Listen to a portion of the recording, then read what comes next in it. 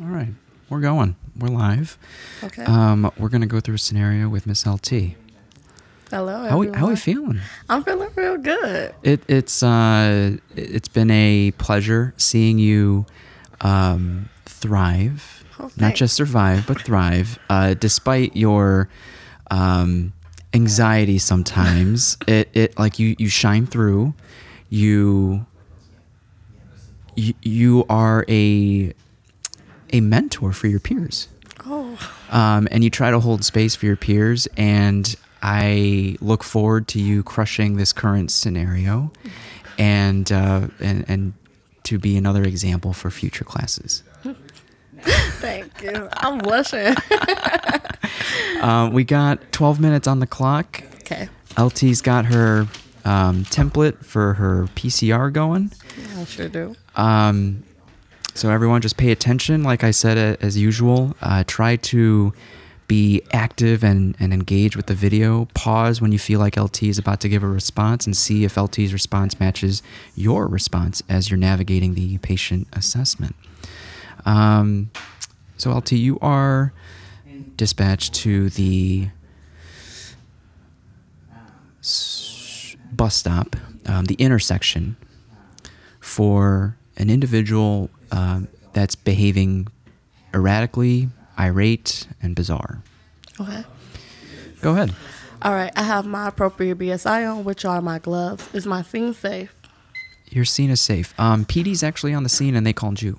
Okay, perfect. So as of right now, we can't determine, but I'm going to say a nature of illness just to be safe. Okay. You can confirm I have one patient. Yeah. The one patient is sitting on the ground, and the right next to the cop, and they're just rocking back and forth. They're kind of holding their hands and rocking back and forth. Okay, perfect. Just one patient. And for additional resources, I would consider ALS. Okay. All right, so I'll arrive on scene. Hi, I'm LaTanya. I'm your EMT today. Can I have your name, age, and sex assigned at birth? Yeah. They say that they are a male. Their name is Michael, and that they're confused as to why you're here. But when you do that, you hear some slurring of their speech. You notice visually that they're diaphoretic, kind of just unkept. Mm-hmm. You notice some incontinence, so you notice the smell of an odor of urine, as well as an odor of like whiskey. Okay. Yeah. All right. So. And what did I say? They say that they're 52 years old. 52. Yeah. Perfect. All right. So I don't see any apparent life threats. Okay. I'm going to ask, what's going on today, Michael? Is that okay if I call you that? Yeah, you can call me Straight Shooter Mike. Okay, Straight Shooter Mike. All right, Straight Shooter Mike. What's going on today? Nothing. Why? You tell me. The cops told me I'm not acting right. I feel like I'm perfectly fine. Okay, no problem. So, Straight Shooter Mike, I'm going to ask you a couple questions. Is that okay with you? Sure. All right. Do you know who you are? Straight Shooter Mike. All right. Do you know where we are right now? We're in my hometown, Chicago. Okay. Do you know the year? No idea. Is it 2022? All right. And then do you know the day, today's date? Is it Monday?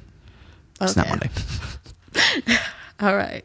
So I'm going to say that he's 1/4 because he did get Chicago right. Yeah, kind of. So we're just going to give him that. Okay.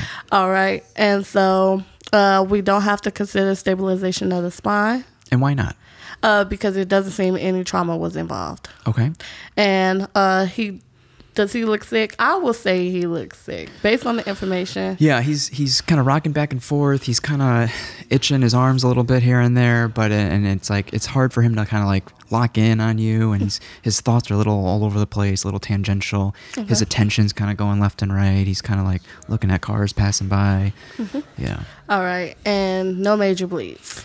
No major bleeds. All right, and his airway seems to be patent because he's talking and sounds free of obstruction. You don't hear any abnormal airway sounds. Okay, perfect. Can I have my tidal volume? Adequate. Relative rate of breathing? Normal. Respiration pattern? Regular. No accessory muscle use. Not present. SpO2.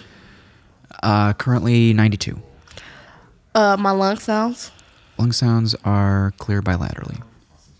All right, so since he's at a 92, I'm going to say he's in mild respiratory distress.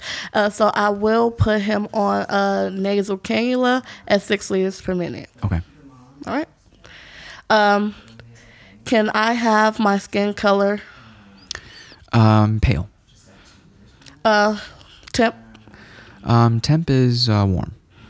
And then my moisture. You said mentioned sweaty earlier.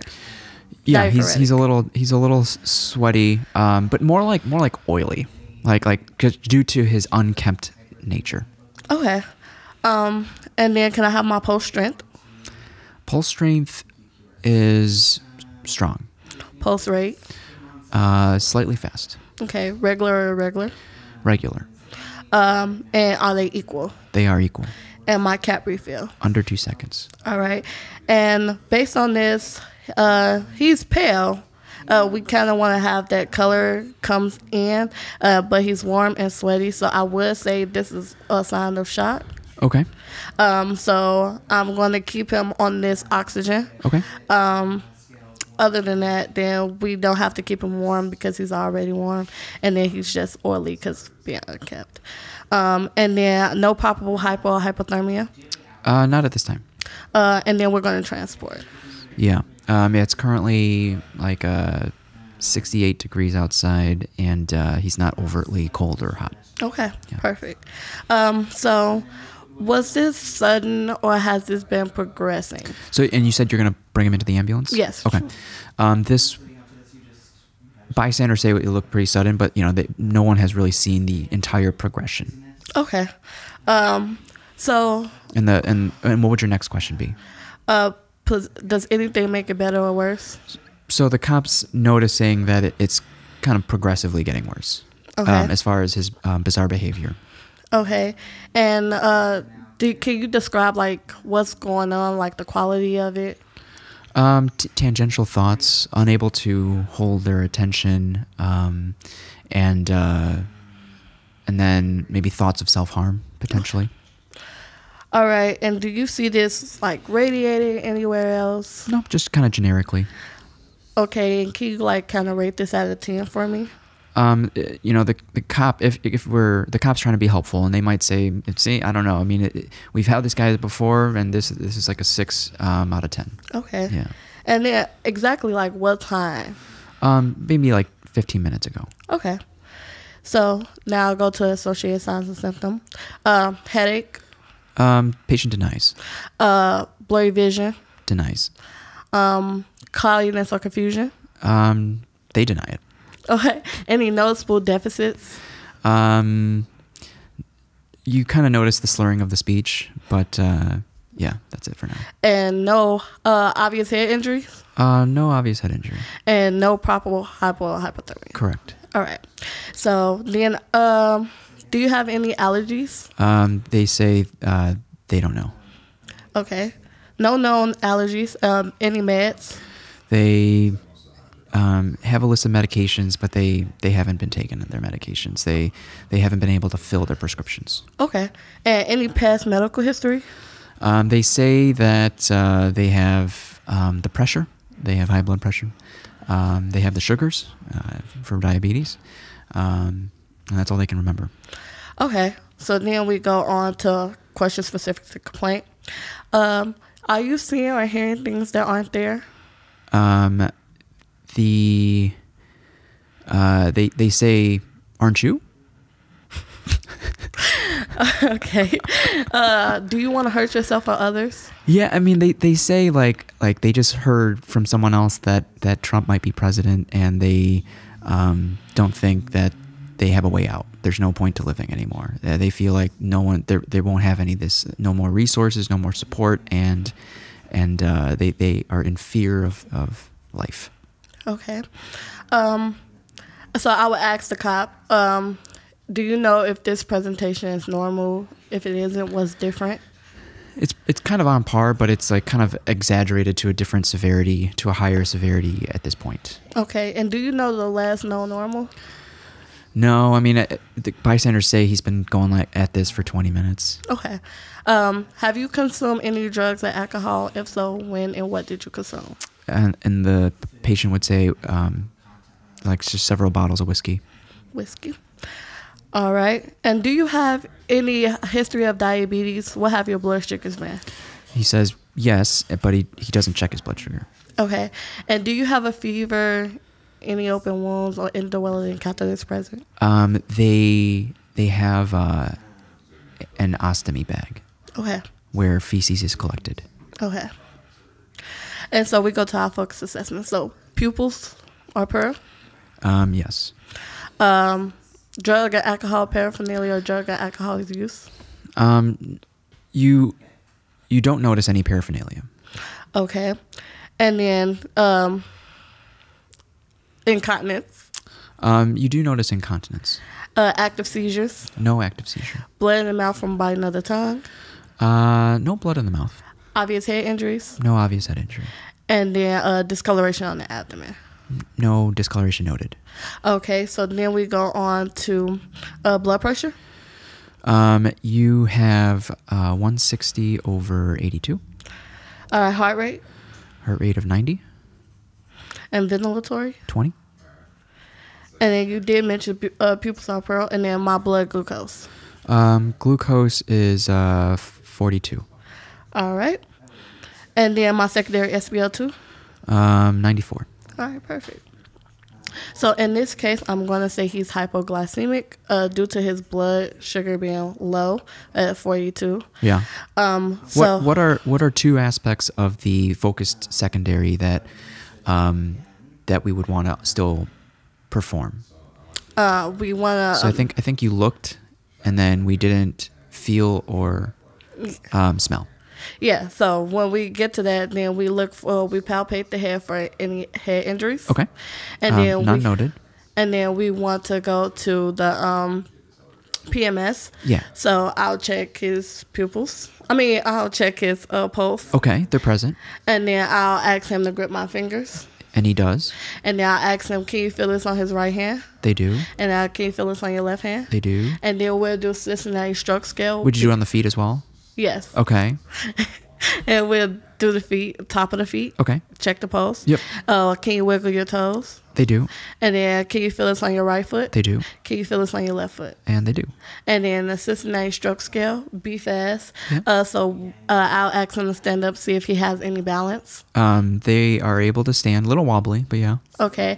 And then eyes, I'll check for if they're dilated, pinpoint. They're pearl. All right. And then facial droop. None noted. And then I'll tell him to close his eyes and hold out his arm like he's holding a pizza. He's able to. And then we'll check for that slurred speech, which he is present. And then the time, which they mentioned. Like 20 minutes ago. Yeah. And then we'll do the finger to nose test. So I will tell him to touch his nose and touch my finger in 3 different spots. Okay. So what are the 3 spots? Right in front of us. Okay. Center right, and then side. Right and left? Yeah. So center, right, and left. And then with both hands? Yes. Okay. So, he complies. And so I'll start off with my first hand, his left hand. Okay. And so touch your nose and touch my finger. He's able to with both hands. Okay. And then also with the LA stroke scale, we'll have him grip my hand one more time. And he's able to. And then we'll check for any skin conditions if it was probable hypothermia. Unremarkable. All right. And then we'll smell for any fruity or acetone odor on the breath. Not present. Alcohol on the breath. Present. All right. Now what? So your field impression was hypoglycemia? Yes. Okay. So now we go to our treatment. So in this case, he can follow commands, correct? Yeah. Yeah, but if you're questioning it, what can you consider?